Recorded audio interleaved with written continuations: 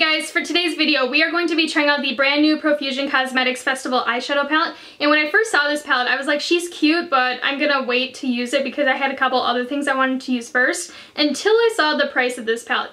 This palette right here is only $13. $13 for 35 eyeshadows. Not to mention the pan size of these are not like those like itty bitty tiny ones that like are the size of a dime. Like these are like the size of a MAC single eyeshadow each. Like they're actually really good sized. So I was like, I think I'm reading this wrong. Like $13 for 35 eyeshadows. Like I'm probably reading this wrong. And when I actually looked it up, it was right. And I was like, dang, I need to try it like right away because if this performs really well, this is an amazing price. So first things first is I'm going to prime my eyelids using my absolute favorite primer, which is the Too Faced Shadow Insurance. And I'm not gonna lie, I just put some new nails on and I am acting like a complete baby giraffe with them because I don't know how to react with long nails. Because like, I don't know how to explain it, but like I've never had long nails. So like right now, I feel like I'm not in my element.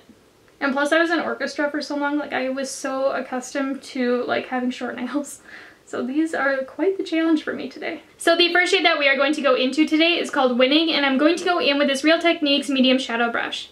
And then with Winning, I'm just going to use it to lightly set my eyeshadow primer. I'm just doing a really light dusting just to kind of get rid of some of that tackiness.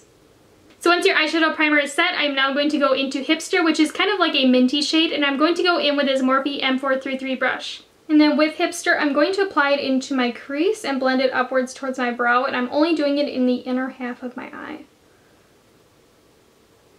So first glance, that is not really that pigmented, but let's see if she builds up a little bit. I'm just doing like back and forth motions as well. The next shade that we are going to go into is called Sunnies, and it is a matte yellow, and I'm going to go in with this Makeup of the Day Build and Blend brush. And then with Sunnies, I'm going to add it into the outer half of my eye. I'm also using it to kind of round out my outer V. I'm really focusing this color in my crease and blending it up to my brow bone. And I'm also making sure I'm not mixing it in with that blue because I don't want to kind of get them blended together yet since we are going to add some more colors. I will say though, these shades seem like they apply really light, but you are able to build it up. Like, see what I mean? Like, this is like my third layer of the shadow. Like, it's not like chalky looking, it's just like you have to kind of build it to get it to look like it does in the pan.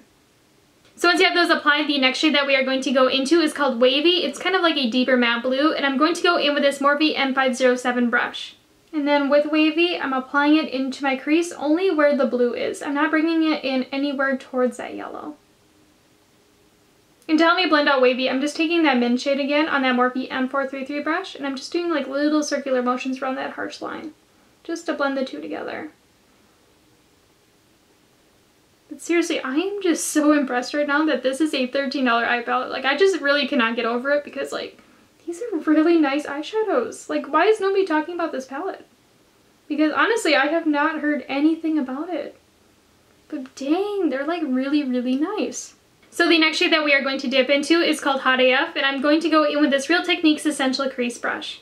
And with this shade, I'm just going to be applying it into my crease and outer V area. And I'm only focusing this in the crease too. I do not want any of it on the lid, and I also do not want to bring any of it towards the blue. I want like a really big gap in between the two. I will say though, this shade was definitely really pigmented off the bat. I did not have to build it up like the other shades that we used. It was just like right away pigmented. But dang, that is such a pretty orange shade. And again, to help me blend out that peachy shade, I'm just going to take a little bit more of that shade called Sunnies, that matte yellow, and just go right above that harsh line. And I'm going to go in with that Makeup of the Day Build and Blend brush from earlier. I'm doing like little circular motions just on that edge. And again, using that same Real Techniques brush, I'm now going to go into Rave, which is this neon pink in the palette. And with Rave, I'm just going to apply it into the crease where that orange and yellow are. I'm not bringing it into the blue either. I'm also using it to kind of round out my outer V. So once you have that applied and blended out, I am now going to go into Totally, which is the raspberry in the palette, and I'm going to go in with this Lexi 231 small tapered blending brush. So with this shade, I'm just going to apply it into my crease anywhere that the pink is. I'm not bringing it into the blue at all. I'm also using it to kind of round out my outer V just a little bit. But seriously, so far, I am so impressed with all of these eyeshadows. Like, I just cannot get over the price of this palette. Like, I have used palettes that are like twice as expensive, and they are nowhere near as nice as this. So the next shade that we are going to dip into is called Festival, and it's kind of like a pinky purple shade, and I'm going to go in with this Lexi 227. And what I'm going to do is barely touch my brush into the pan barely grabbing any product. And then I'm just going to run this right in between the pinks and the blues, going ever so gently. I barely have any pressure on my brush. As you can see, I'm like holding my brush handle like really far back. And I'm just going right on that line, and I'm doing back and forth motions. And again, I'm just going to go back into the palette and do just a couple dips, tap off the excess, and then do it again. And again, I'm going super, super light. You don't want to like jam your brush in because you want just like a hint of purple. You don't want like bam purple. And then to help me blend it in the blue side a little bit better, I'm just taking whatever is left on that Morphe M433 brush, and I'm just doing a little like back and forth motion, kind of mixing the blue in with that purple. And to help me blend in the pink, I'm doing the exact same thing. I'm just using that Real Techniques brush from earlier. So here's where I'm at right now with the look, and honestly, I really am loving the look so far. And off camera, I'm just going to cut my crease using my absolute favorite concealer, which is the Tarte Shape Tape in the shade Fair. So here's where I'm at right now after the concealer has dried, and I'm going to go into this shade called Strobe Lights. So with this brush dampened, I'm going to be applying this to anywhere that the concealer is showing. I'm really like packing this on as well. I'm not doing like back and forth swiping motions. I'm really like pressing it into that concealer. So I'm just gonna do a second layer because that first layer was so lackluster. It's like really hard to use this shade wet too. It's like caking up. I don't know if you can see it, but like it's like super caking up right here. Also, the purple on my brush isn't because it's broken. It's just because I can't remember which one I used to cut my crease sometimes. So this kind of helps me to know which brush. But I don't know, I really don't like that shimmer. You can see like it's like super cakey and kind of weird like right in here, and it's also kind of patchy and like lifting up when I apply more product. Definitely not a fan. So I'm just going to use my finger to see if I can get this shade to be a little bit more sparkly, because I know somebody's gonna be like, you should use your finger next time, it's gonna work better. So we are gonna try it. Oh yeah, that is definitely way more shimmery. I definitely do recommend using your finger with this shade, but if you're like me and you have long nails, it's kind of tricky. But when I used it wet, it definitely like caked the shadow up, but using it dry, it's actually really nice. And it actually gave me like some of that like sparkle that I was looking for too. And with this Makeup of the Day Sultry Smudge Brush, I'm taking a little bit of that really hot pink shade called Totally, and I'm going right over that harsh line of the concealer and flicking my brush inwards to that shimmery shade on the lid, just to blend the two together. And to also really help me blend the two together, I'm just taking my ring finger and tapping the line in between those two colors as well. But yeah, so here is where I'm at right now with the look, and honestly I think it's like super cool. And then off camera, I'm just going to apply my foundation and all of that. So here's where I'm at right now with the look, and then for the lower lash line, I'm just going to take a little bit more of Festival, the matte purple shade, on that Luxie 227 from earlier. I did grab more shadow, and I'm just running it right underneath my lower lash line. And just make sure that you are connecting it with that kind of peachy shade in the outer corner as well. And then for the inner corner, I am going to go back into Strobe Lights with this Luxie pencil brush. And then with this shade, I'm just going to pack the shit out of it in my inner corner and also bring it underneath the eye as well.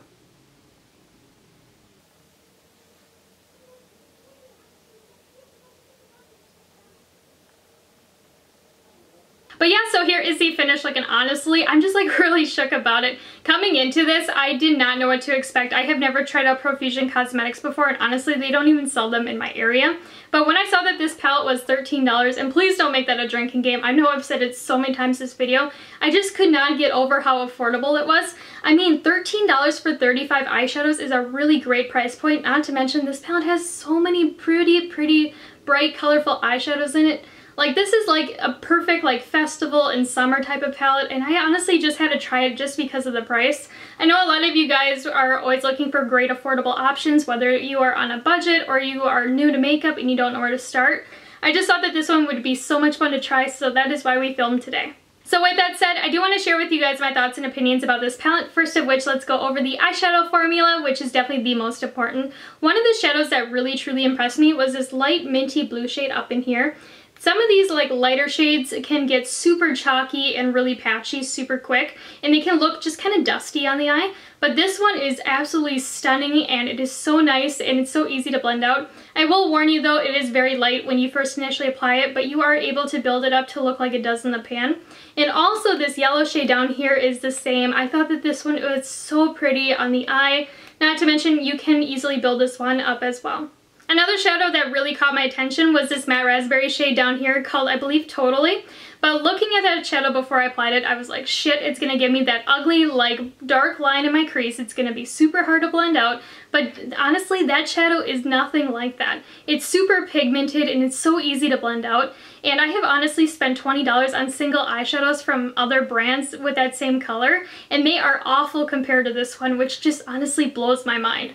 The only shade that I had some problems with was Strobe Light right here, the shade that we used on our lid, and I felt like that shadow was super tricky to figure out. If I used it wet, it looked really chunky on the lid and super lackluster, but if I used my finger, I was able to get it to look kind of shimmery. I mean, it was still kind of lackluster, but at least I could get like some like impact on it. But if you are like me and you have fake nails, it's super hard to get it really like in that inner corner, not to mention get like a really nice precise application. So I mean, like, it looks a lot better if you use your finger, but it's still kind of lackluster. I feel like if you use like one of those like little sponge tip applicators and you had nails, you'd be able to use it better, but again, it's still kind of lackluster. Packaging wise, I actually feel like the palette's really nicely packaged for the price. A lot of like these like cheaper palettes that I get, like I feel like I'm gonna break them if they drop on carpet, and this one's actually pretty decent. Like it feels a little bit more sturdy than what I'm used to. And I also really enjoy that they did like a clear top to it so you are able to see all of the eyeshadows in this palette. So my biggest pet peeve about this palette is the plastic insert with the dreaded names on it. I don't even know why companies still do this, but this one is so much worse than all of the other ones that I have. Like I don't know if you can see it over my hair, but like the text on this is light brown. Light brown. Do you know how hard it is to read light brown text? I actually had to find something black so I could actually read the text because it was so hard for me to read the shade names to you guys while doing my makeup. And not to mention what even annoys me more is this palette has a sticker on the back. A sticker. Like why didn't they just put the nice shade names right underneath these shadows over in here? It would have made it so much easier and a lot of us would have appreciated it.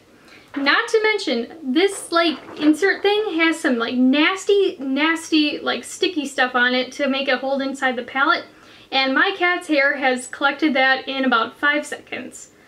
It is just so disgusting, and I'm definitely not throwing this back in here, but like I don't know why they wouldn't do that. Like why wouldn't you just put the shade names on the back of the palette? It would have made things so much easier for us. So when it comes down to it, would I recommend this palette to you guys? And honestly, I feel like this palette is amazing quality for the price. I seriously cannot get over that it is only $13. Like literally my mind is like blown from it.